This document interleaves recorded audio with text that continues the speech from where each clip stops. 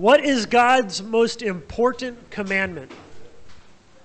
Okay, well, we'll throw this one out to the audience. What's the first and greatest commandment? Yes.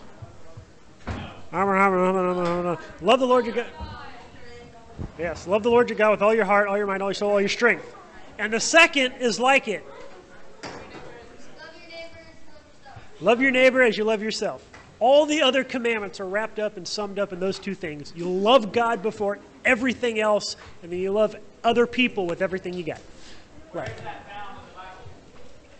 Several different places in the Gospels. Nothing's popping to mind right at the moment. Yeah.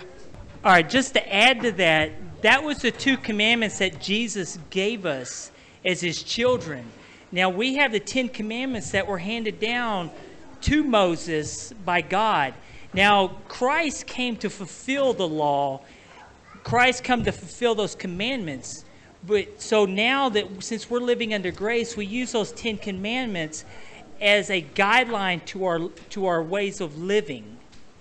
So there's many people out in the world that they believe that they still have to live by the 10 commandments. And if they're judged on the 10 commandments, or if we're judged on the 10 commandments, we're all going to fail before the judgment seat of Christ. That's why Christ had come to fulfill those laws. And those were the two commandments that he had given us. And just to specifically speak to where it's found, I know if you look in 1 John chapter 3, around verse 11, it talks specifically how you should love one another. So I know it's found like in Matthew 20 something or the other. So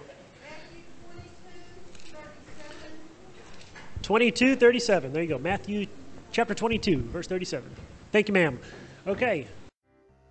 That little church on Liberty Hill. Come praise the Lord. Let your cup be filled. Raise your voices and we'll sing. Let God's freedom ring from that little church on Liberty.